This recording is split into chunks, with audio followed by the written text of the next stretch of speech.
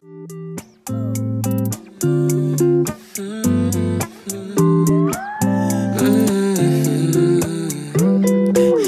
been on my mind lately, I tell you all the... Hi guys, and welcome back to the channel. My name is Nandini and I'm a rising sophomore studying journalism and dramatic literature at New York University. In this video, I'm going to give you 5 really good fiction book recommendations that you can read for your hot book summer.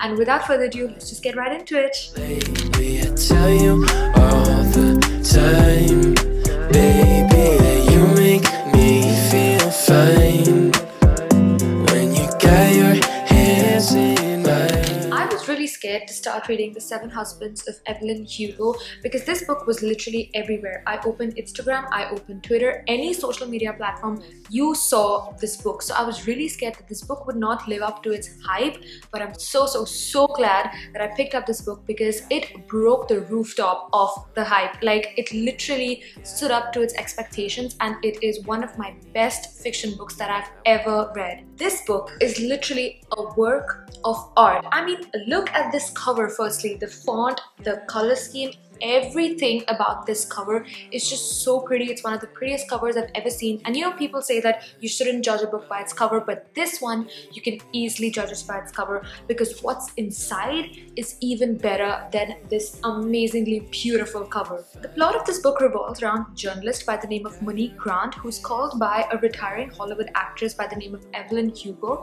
Evelyn calls Monique because she wants Monique to write her biography, sort of, as to her glamorous and scandalous life in Hollywood and why she had 7 husbands and why it didn't work out and stuff like that. And as both of their stories are revealed, the audience sees an inevitable connection between the two characters that they first did not see coming at all. And when that plot twist drops, it's game over. It's one of the best plot twists that I just did not see coming, and it's just so beautifully carved into the whole narrative of the story. The character development and the style of writing of this book is just fantastic. It's out of the world. Like, it was so hard for me to believe that Evelyn Hugo was not a real Hollywood actress. Like, I really wanted to just Google her name and read more about her because the characters are just very well written and they're very realistic.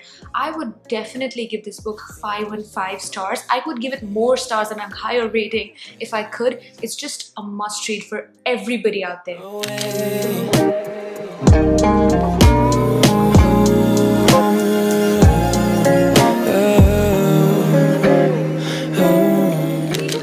Has always been one of my favorite Japanese authors of all time. I read a bunch of his previous works, and Malice, like all of them, left me stunned. The plot of this book revolves around a popular novelist Hidaka, whose dead body is found in his house by his wife Rai and his author friend Osama Nonoguchi. So Detective Kaga is put on to solve the case, and he discovers many alibis and clues and eventually uncovers really unsettling information about the friendship shared between the two authors, which leads us to discover more about the case and who murdered him and why was it done and stuff like that.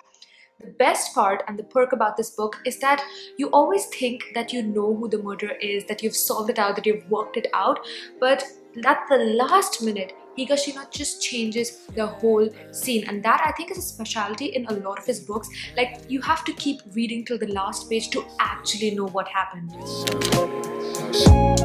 Holding you tight, moonlight,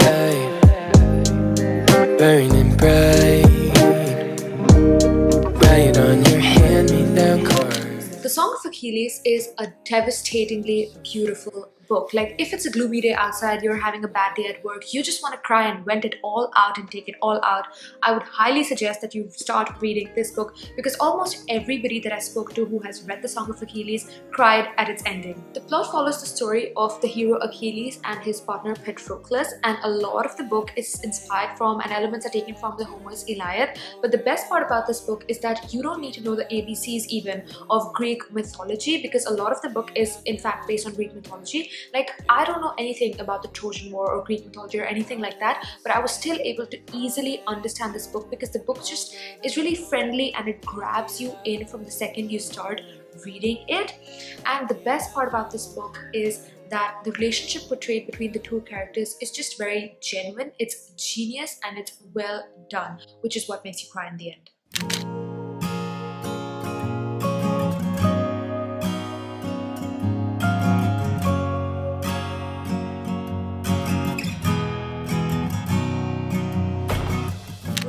Kafka on the Shore follows the plot of a 15-year-old boy who runs away from home because he wants to find his sister and mother, and he doesn't really like his father. Parallelly, we have the story of an aged man, Nakata, who has the ability to talk to cats, and he's sort of like a tracker of cats. And as the story unfolds, really bizarre things start happening, like fish starts falling from the sky, there are girl ghosts, there are cats who can talk to people and stuff like that. And through these interesting measures, the author draws a very deep connection between the two different kinds of lives that we normal human beings lead on a daily basis without even realizing it. This book has a lot of references to Greek mythology and a lot of Beethoven's music, which are all classic works of art, and I personally love reading such things. And all this makes the book really rich and deep because it's also so interwoven with magical realism.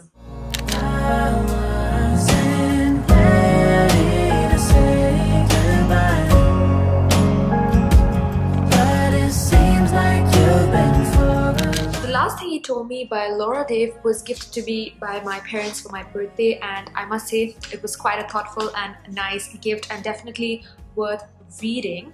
It's a quick and easy read with very short chapters and very simple use of language, so you feel like you're reading much faster even though you're actually reading at your normal pace. This book is a domestic thriller in which Owen Michaels, before he disappears, he leaves his wife Hannah with just one note which has just two words which say protect her, and those two words are in reference to their daughter Bailey.